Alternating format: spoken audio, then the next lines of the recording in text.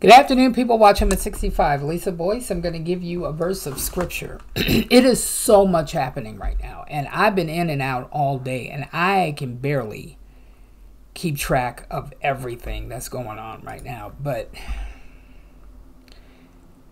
let me at least give you this verse of scripture, and this is for everybody. It says here, and this is out of Philippians chapter 4. It says, be careful, verse 6, be careful for nothing, but in everything by prayer and supplication with thanksgiving, let your requests be made known unto God. And the peace of God, which passes all understanding, shall keep your hearts and minds through Christ Jesus. That's Philippians 4, 6, and 7. So, yeah, I got my hat on today. It's freezing.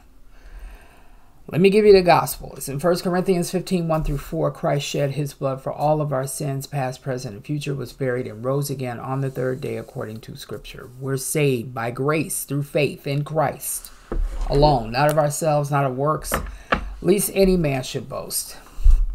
It is grace, something we didn't earn, something we don't deserve, that God gave his only begotten Son, that whosoever believe in him will not perish but have eternal life. How do you come to this?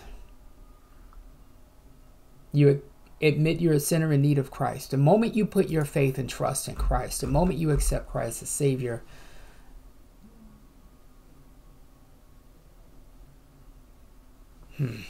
not only are you saved, but you are justified by the blood of Jesus. You are rapture ready, which is going to happen at any time, and sealed until the day of redemption, which means you cannot and will not lose your salvation. The Holy Spirit will indwell in you, lead you, guide you, minister to you, encourage you, change you. That's what he does. So this came off of War News, and it came out a couple of hours ago. It says a domino of developments is coming in the Middle East as Jordan recalled its ambassador from Israel and advised the Israeli ambassador to leave. If you hear something in the background, that's Israel. I'm just letting you know. Advised the Israeli ambassador to leave, while other states in the region are expected to do the same. At the same time, Iranian Foreign Minister Hossein Abdullahian, I can call him something else, but you won't like it, went to Ankara and met with Turkish Foreign Minister Hakan Fidan and Erdogan. Wow. The head of the Turkish and Iranian diplomacy, his name is Fidan, and Hossein Abdullahian today asked Ankara to convene an international conference to avoid regional conflict in the Middle East as soon as possible. Now, don't forget, I did that video this morning about Iran giving them a warning, giving Israel a warning as of 3 o'clock Friday. God only knows what's going to happen with that. Give me 1 second. So this goes on to say that the countries of the region must assume their responsibilities. Otherwise, the cycle of violence will continue in the region. This is from the Fidan guy. We do not want to harm, or we do not want the human tragedy of Gaza to turn into a conflict that will affect the countries of the region. We are concerned about the geographical spread of the conflict. We have discussed this with our Iranian brother, according to whom there are strong indications that other armed elements in the region could also intervene in the conflict if the conditions do not change. A ceasefire and peace are more important than ever. This is from the Turkish foreign minister. For his part, the Iranian foreign minister warned that if the attacks on the Gaza Strip continues, the consequences will be severe, as to what I just did a video on earlier this morning. If there is no immediate ceasefire in the Gaza Strip and the attacks by the U.S. in the Zionist region continue, then the consequences will be severe. Now this goes on to say, we see that it is necessary to create a new security mechanism in cooperation with the actors in the region. Erdogan said that. Says, we are ready to take responsibility if this step is taken. Turkish efforts have focused on trying to reach a ceasefire agreement to prevent such an escalation, but some in Ankara believe that Israel and the U.S. do not fully understand what's at stake. A regional escalation would not fall under the preview of NATO or the United Nations. So Ankara believes there is a great need to create a mechanism to regulate tensions in the Middle East. Now, it says, we decided it would be a better approach. It would be better to approach this problem from a more structural perspective, as any solution to any problem in the region could be overturned by conflict. We need a permanent solution in the region. We are looking at what kind of mechanism can work for this permanent solution.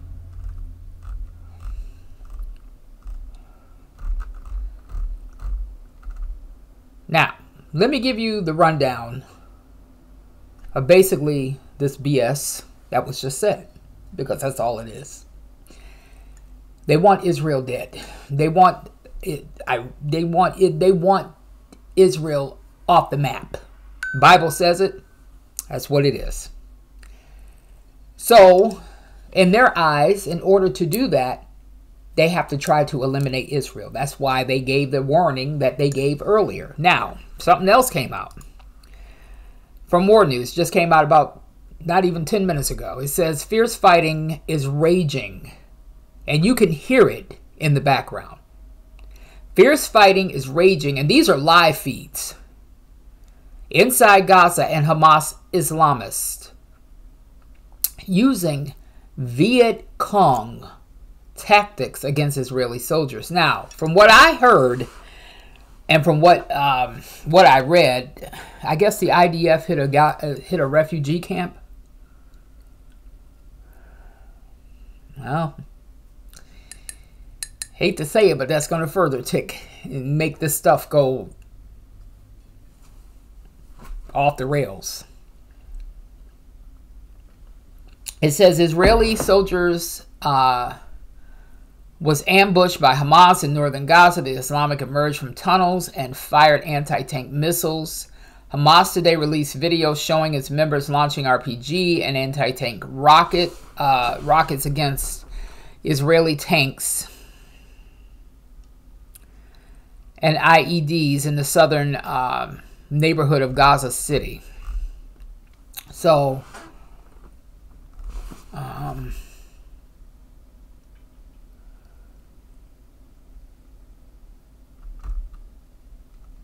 the IDF announced that at least 326 Israeli soldiers have been killed.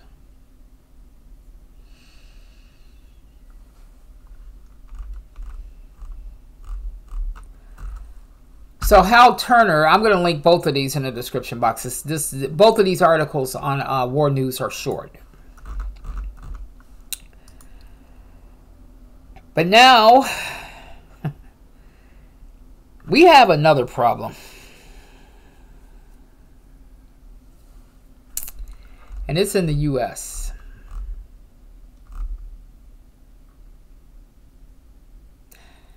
The U.S. doesn't have enough weapons to fight on the nation's soil. We knew that was going to happen. I kept saying that for a year now. But now this has come out.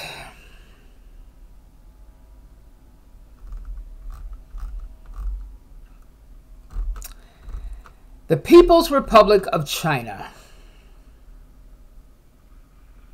has judged the United States of being war addicts. So, as families of anyone know, making such a determination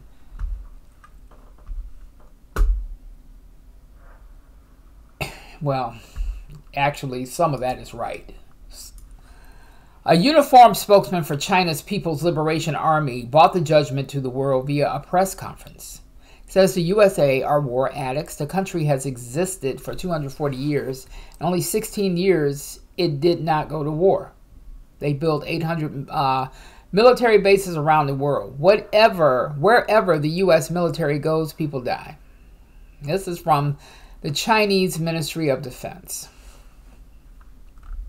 Who's going to take over the U.S. soon? Yeah. So Russian President Vladimir Putin said yesterday, the terrible events in the Gaza Strip cannot be justified by anything. Oh boy. You know what? This starts to irritate me. It really gets me. One dictator after another. He went on to say, we see that the Middle East, instead of punishing terrorists, they begin to take revenge on the principle of collective responsibility. Then Putin let loose with a quiet part that isn't supposed to be said out loud. Behind the conflict in the Middle East, Ukraine, Iraq, and Syria are the ruling elites of the United States and their satellites. They don't need lasting peace in the Holy Land. They need constant chaos in the Middle East. And this is what Putin said. The U.S. ruling elites, without achieving success on the battlefield, are trying to weaken Russia from within. We can only help Palestine in the fight against those who are behind this tragedy. We are Russia, and we are fighting them as part of a special military operation, exactly with them.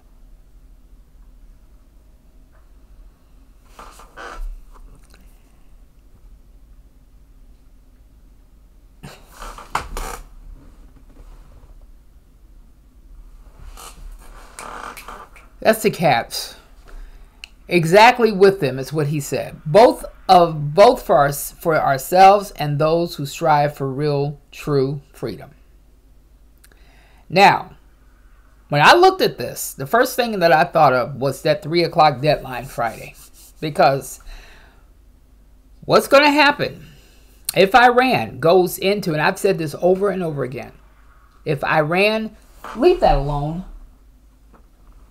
If Iran goes into this war, Russia is going to follow. They've been hinting around to this for the last week now. They will follow.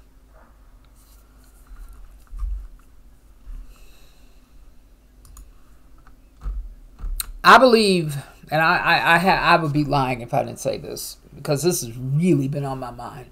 I believe something huge is about to happen. Now, I said that last week, that this week something was going to happen, and little by little it is. But it's leading up to something big. It's leading up to something major. Now, Al Turner has a bunch of articles on his site, but I have to be careful how to pick out and decipher each thing. Because like I said, he don't like Israel. Here he goes again. Israel's grotesque military aggression against unarmed civilians in the Gaza Strip continues to have international repercussions. So yesterday, Bolivia severed diplomatic relations with Israel. Colombia and Chile have recalled their ambassadors to Israel for consultations about continued diplomatic relations. Bible prophecy. Bible prophecy. Now, in Belgium, transport unions are now refusing to load and unload weapons going to Israel. The Minister of Social Rights in Spain has called for the International Criminal Court to prosecute Israeli Prime Minister Benjamin Netanyahu, labeling him a war criminal.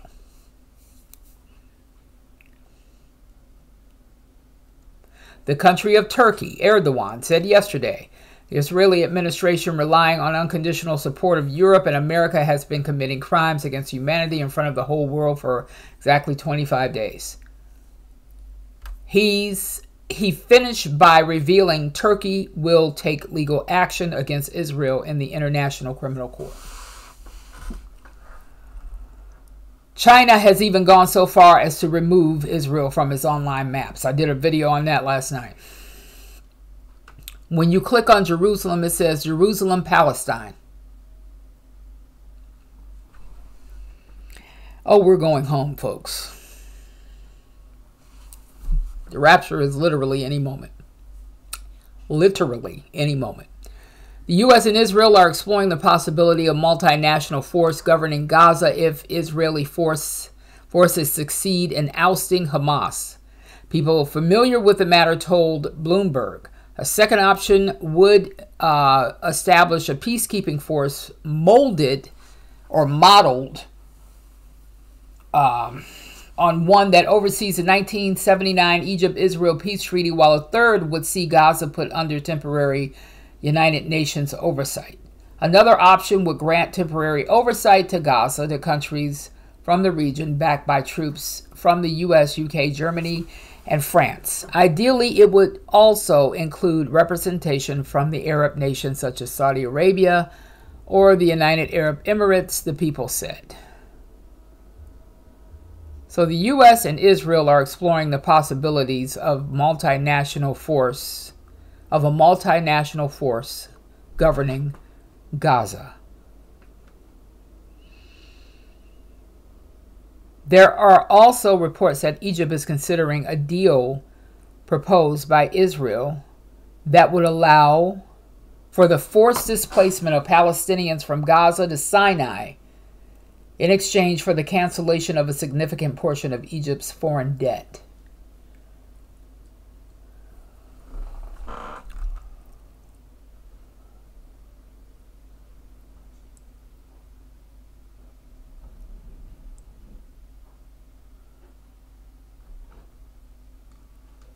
Wait a minute.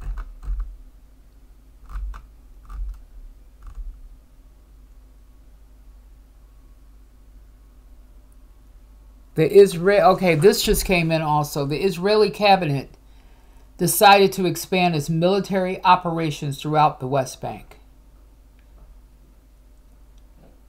Throughout the West Bank.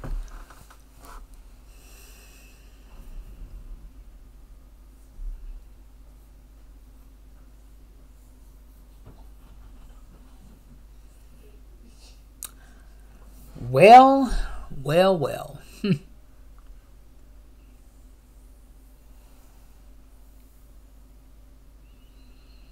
This happened last night.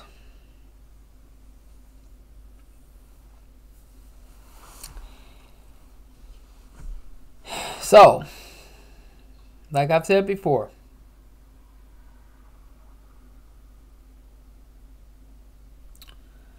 it's just a matter of time, folks, before the church is gone.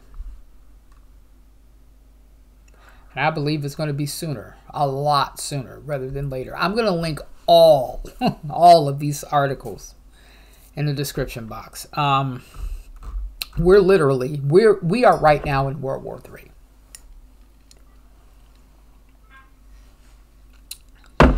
Right now in World War III.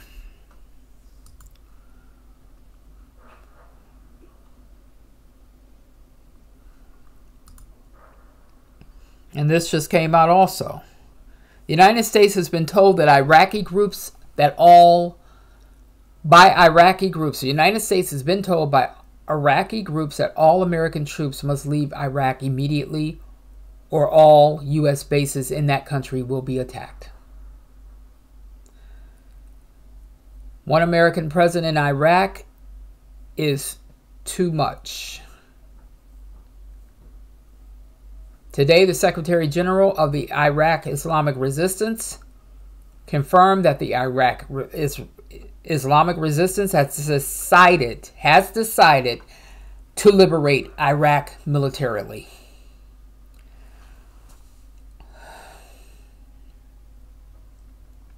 The matter has been resolved and what is coming is greater. The speakers continue by saying, we are in the Islamic resistance. I think Ashab al-Kaif sent an unequivocal message that we are ready and will continue to strike American bases until our land is liberated.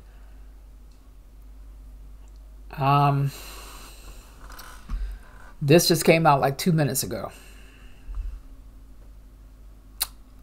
So, Lord help.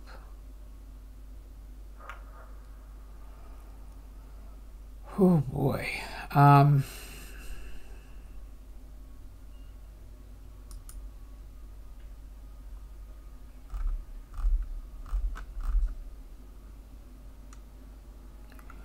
The U.S. Army has placed, and this is another thing that just came out, the U.S. Army has placed approximately 2,000 soldiers on high alert for potential deployment in support of Israel.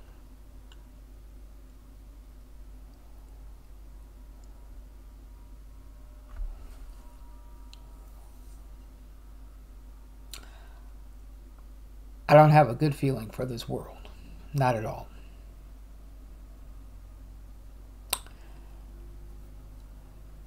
I'm going to link all of this in the description box, and I will be back later. Thank you.